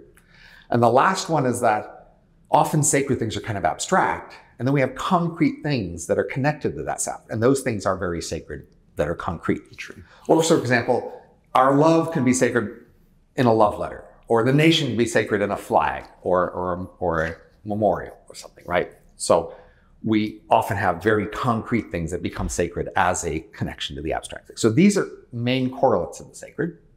And the challenge is to understand these correlates, to have a theory that predicts them. So Durkheim has the story that the fundamental thing is to bind people together, which makes sense. But the question is, how do we explain these correlates with that? Why, because we're binding together, do we idealize it? Do we want to separate it? Do we not want to think about it? And does concrete things become sacred by connection? So my contribution would be to explain those things, how it is that those follow from the fact that we see it the same. And the key thing I use there is something called construal level theory, which is an account in psychology. Construal level theory is about how some things are far and versus near to us, and we think about things far differently than near.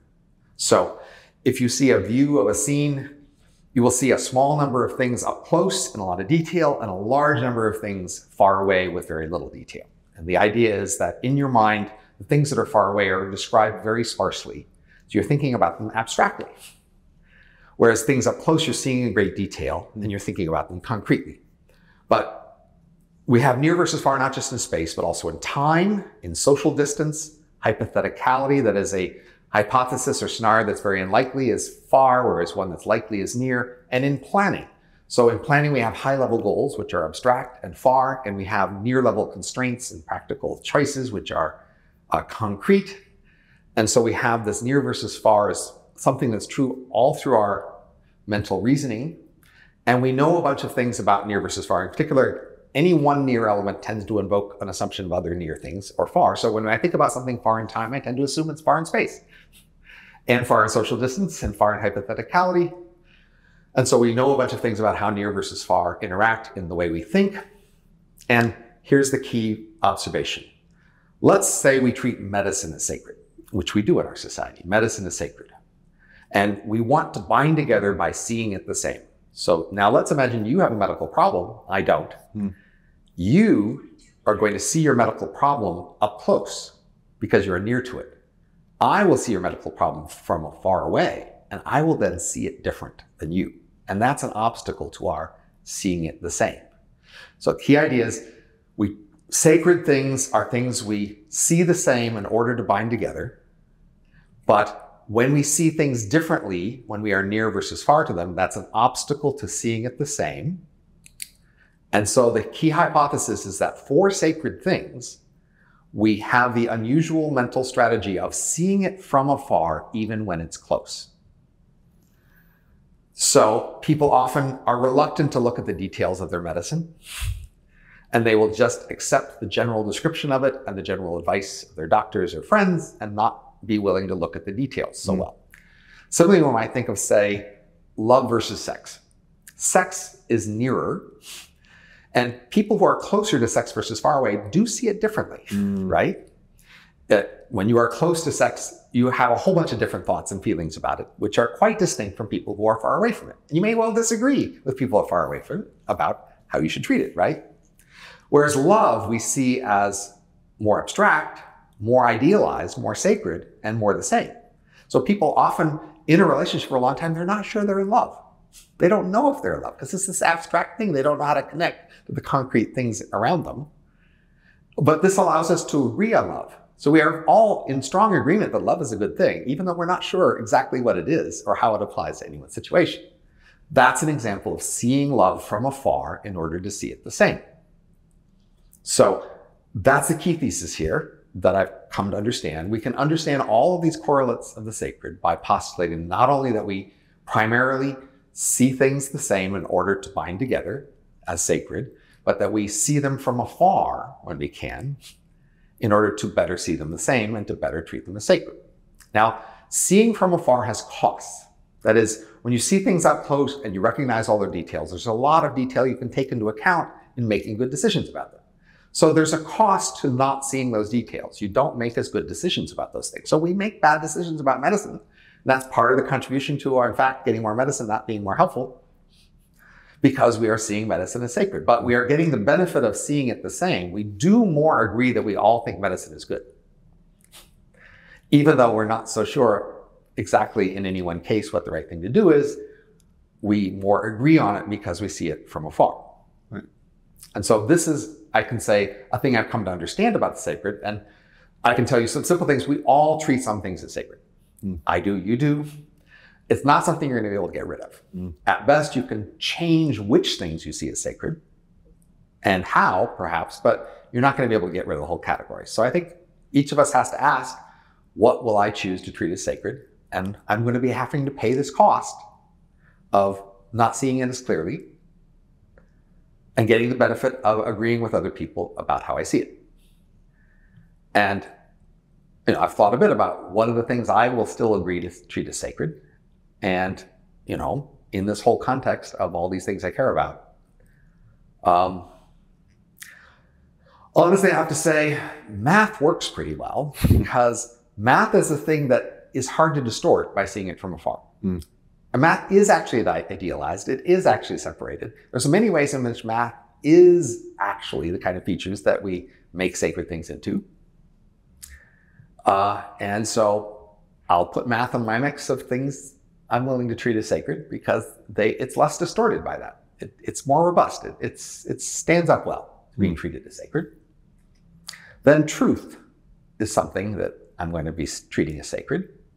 It makes sense for a scholar or a thinker to treat truth as sacred. And I'm in a community of many people who already do treat truth as sacred. And I can see how that pays its cost. That I can see that somebody might offer to pay me to lie or distort something, and I probably should consider those more than I do. As a practical matter, maybe it would be better to do that. And as an actual matter, I more resist even considering it because I treat it as sacred. Yeah. And I can see there are costs there, but I can see how there might be benefits too to having a group of people who just consistently reject such temptations because now you can trust them more. And I can see an advantage of treating truth as sacred. Although many people have only that for some kind of truths. And then the question is for how many topics is truth sacred? And I guess I'm going to be for a wider range of topics. So for me, I want to know about the elephant in the brain, even if it's going to hurt my personal interactions, because truth is priority there and I'm paying a price, right? That's one of the examples of paying a price to treat something as sacred. I'm going to stick my head into more places it doesn't belong because of this treating truth as sacred. And then I guess in my sense of the future, I kind of treat just long-term potential as sacred. So there's a sense in which our long-term descendant potential, it's a very far thing. It's hard to see up close, clearly. It's abstract. It's pretty separate from ordinary personal concerns. It's idealized in principle, right? So it works in many ways as a sacred thing. And it's something I do care a lot about. And there are many other people who seem to care about it too. So yeah, it works. So these are my 3 sacred things I'll offer now. Math, truth, potential. Robin, we're coming up on time, so I have 2 more for you. Okay. And the first is actually pretty straightforward, which is, what's the most surprising thing you've learned recently? Recently? How recent? I don't know, whatever recent means to you. Well, in the last 2 days, I came across a 2001 paper that says bad is stronger than good. And I just hadn't thought much about that. And I wrote a blog post about it yesterday, and I still think it's worth thinking about. So the key idea is that bad events, bad characteristics, bad features, they just weigh on us more powerfully than good. We care more about them than bad things. But when we define ourselves and our own goals and plans, we tend to neglect them. We tend to define ourselves and our friends and other things in terms of good features, but the bad ones matter more for our actions and our choices and our beliefs. So we're somewhat in denial about the fact that we care more about bad than good. We more want to avoid bad than to achieve good. That's just a robust fact, and it makes sense. That is, there's a certain way in which any complicated thing, a whole bunch of little things can break it and cause a lot more damage. And it's hard to make it better, much harder to make it better by doing something than to make it worse by breaking it. So there's a sense in which it makes complete sense for us to care more about the bad than the good in a great many ways, but we're somewhat in denial about this. So I thought, so I should try to think about how can I define what I care about and what I want, and even myself, more in terms of bads than goods. and maybe even the people around me. And I can feel the challenge. There's a strong norm. No, you should focus on the goods. It's bad people focus on bad things, right? Mean bad people are always talking about bad things. Like hate is a bad thing, right? We all hate hate. We don't hate the haters because haters hate things, right? And good people love things, and good people talk about the things they love and not about the things they hate. But this says no. Everybody really cares more about the things they hate than the things they love, and I should own up to that. And so I'm struggling to do that. So that's a surprise in the last 2 days. If you want a longer time scale, I guess we could find other surprises. I've got one more for you, and it's the same one I ask everyone at the end of any conversation, which is inside or outside the scope of anything we've talked about today. What should more people be thinking about? What should more people be thinking about? Institutional innovation. So the world gets better because of innovation.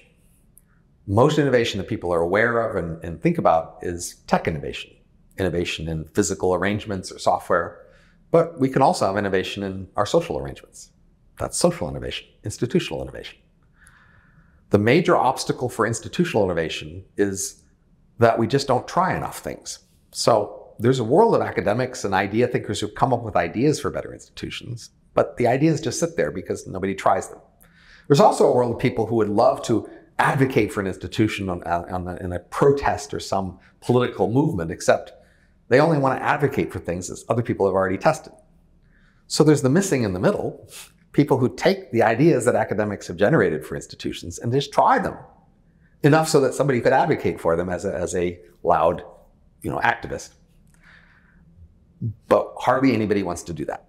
Hardly anybody feels much motive or energy at just trying out institution ideas. They want to either write academic papers where they abstractly talk about institution ideas on the one end, or on the other end, they want to advocate for things that have been tried out. But in order to add to the pool of things that you could advocate for, you need to try them. And there's a lot of good ideas to try because people have been making lots of papers and blog posts, etc., describing lots of ideas that are worth trying. People don't want to try in the middle. That's the thing more people should think about. Take some interesting institution ideas and just try them. Robin, that's all I got for you. Thank you so much for doing it. It's great to talk. This has been wonderful. Appreciate it.